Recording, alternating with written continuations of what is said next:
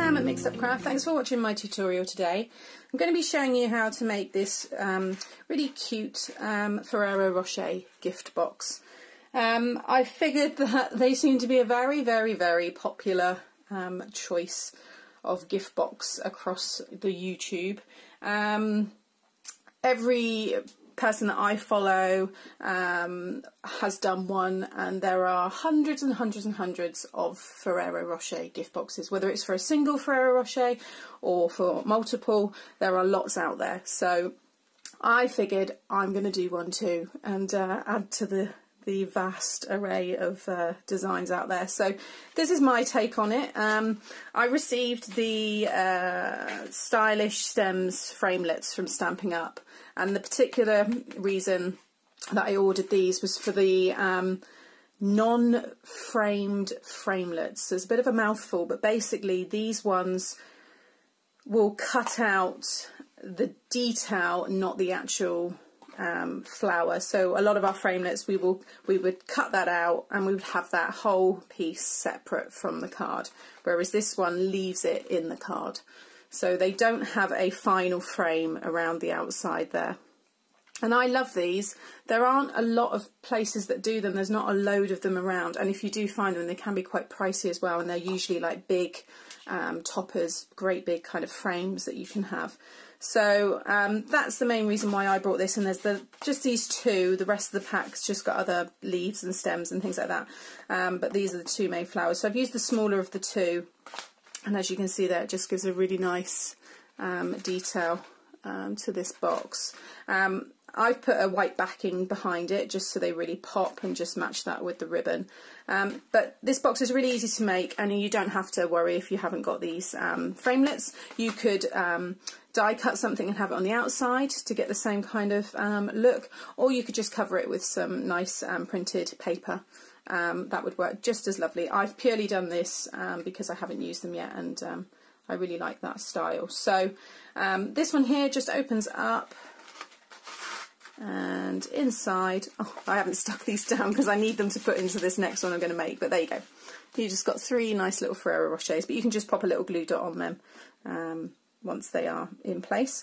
And then just seals, kind of like a little, like those American style lunch boxes with the handle that kind of moves over. It's got that kind of look about it when it's on the side there. So it's a really straightforward, easy peasy box. So let's crack on. You're going to need for this one a piece of cardstock that measures 7.5 by 7 3/4. You will need 2 pieces of white card. This is obviously if you have a similar kind of die like this, but if you just want to use the DSP, then this will work on the outside as well for you. So you'll need 2 pieces of this, and this measures 1 3/8 by 4 5/8 of an inch. You will need some ribbon of choice, and this was roughly about 13 inches. So it depends on how you like to do your bows, but mine was 13 inches. And then any kind of flowers or anything if you do want to decorate some more. So, and a hole punch as well. Okay, so let's pop those two to one side. Keep your cardstock, grab your scoreboard, and you are going to need to score first of all. So scoring along the 7 3/4 of an inch side, you're going to score at 1.5 inches and at 6 1/4 inches. Okay, then rotate that onto the 7.5 inch side, and you're going to score at 3/4 of an inch, 1.5 inches, 3 inches, 4.5 inches, 6 inches, and 6 3/4 of an inch. Okay, so that is all of the scoring done. So now you can remove the scoreboard.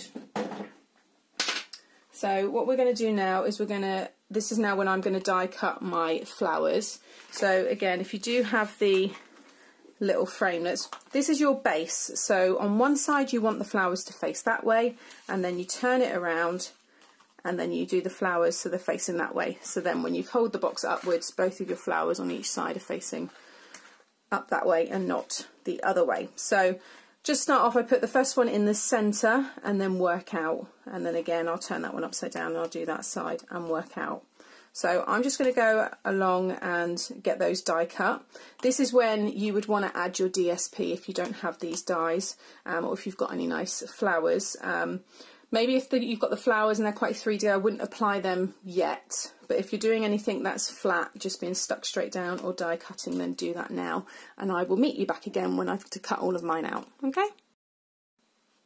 Okay, so I've run that all through, and you can see there how lovely that die cut is. It's just really makes the box. I also, when I put the Ferrero Rochers in without this backing, the white backing on it, it still looked quite nice just with like the gold of the wrapping from the sweets. So you don't even have to add this bit. So there's lots of you know, alternative ways to do this. So but if you are following mine exact, now you need to just apply the white card to the back. So all you want to do, you literally just kind of tacking this in place. You don't need to go crazy. Just a little bit of glue where you've got some spaces, and that will be enough to hold it in place, because it's just to kind of sit against that wall of the box.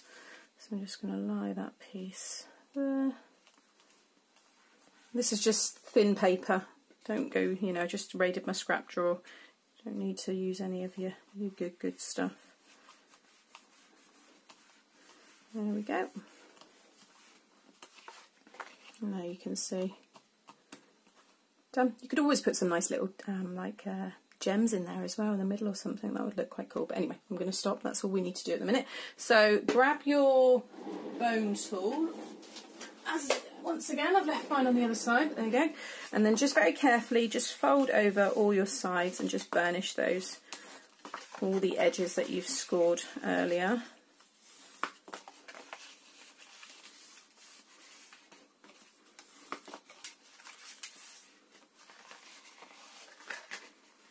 Just taking extra care around the edges there.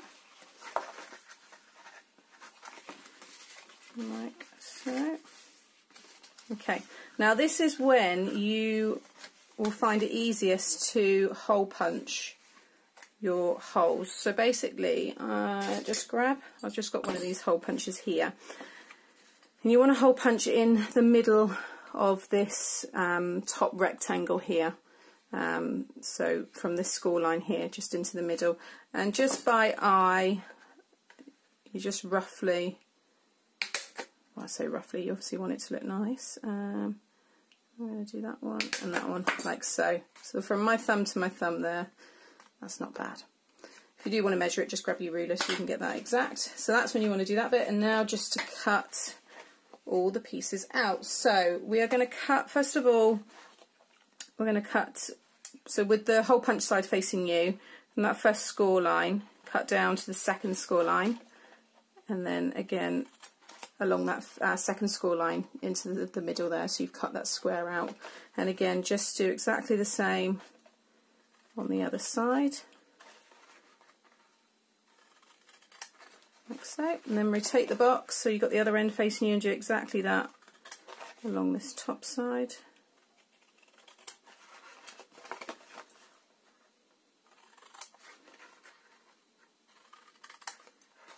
Like so.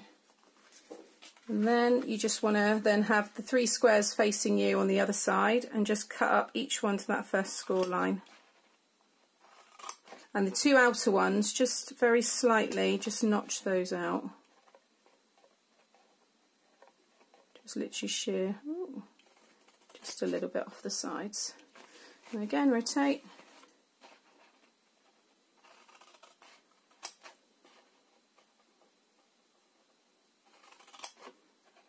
And just take a little bit off.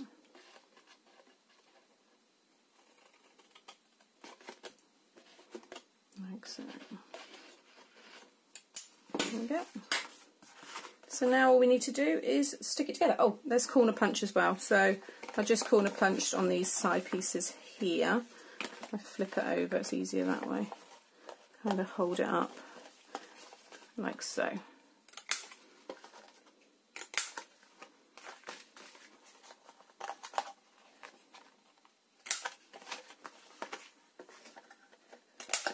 There we go.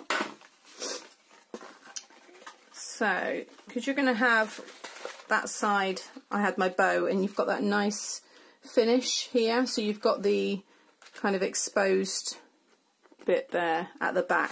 So with that in mind, you'll bring your two, say this is going to be our back, bring those two up, and then you'd have that one sticking down last, so that again you get that nice finish like so. Okay, I think my card, this yellow one doesn't feel as good. It's from the same pack, but that purple's brilliant. It hasn't cracked or anything, but this one here, you can just see it's just looking a little bit. So I'm not overly impressed with that yellow one in particular. The colour's lovely, but the quality doesn't feel as good, even though it's from the same pack. Anyway, I'm rabbling on. So we need to stick this one in the middle. So with the outside facing you, just pop some, should I take that off first? Like so. And then you want to pop some more on the bottom square. So on this one here.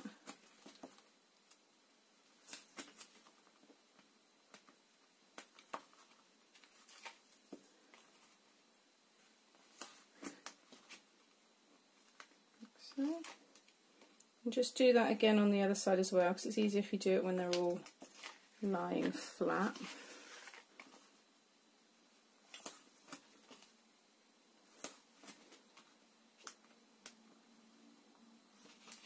Oh, I almost ripped the whole thing then. Okay, and then that one like so.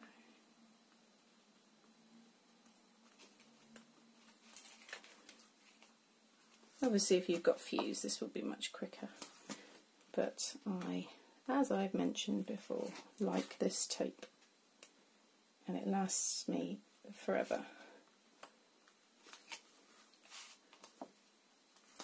Okay. Done. Right, so what you want to do first of all is just bring in the middle one, bring up this back one and stick it over the top of that middle one, nice and straight, and then just bring your front one up and line it all up over the top, like so.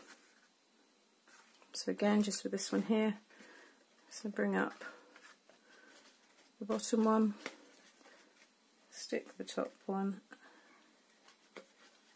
and then the other one. There you go. And then all you need to do is apply your Ferrero Rochers, stick it in, and do it up. So I'm just going to grab my little bit of ribbon. So it was roughly 13 inches. Just going to neaten those edges there.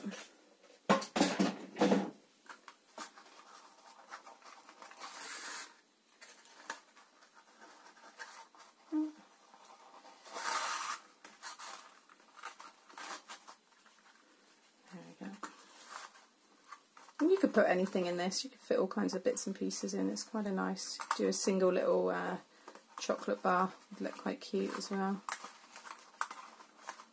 There we go. Just tidy and corner that one off there. There you have it. Just going to finish that one off as well. This is my favourite, this purple one, purely because that card on that yellow one is not very nice.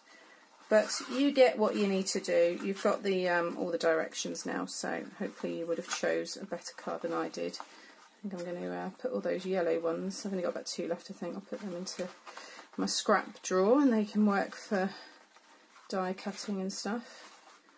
But there you go. 2 really sweet little boxes to hold 3 Ferrero Rochers. So really, really quick one this today.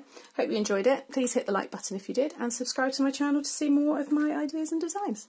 Okay, thanks for watching. Bye.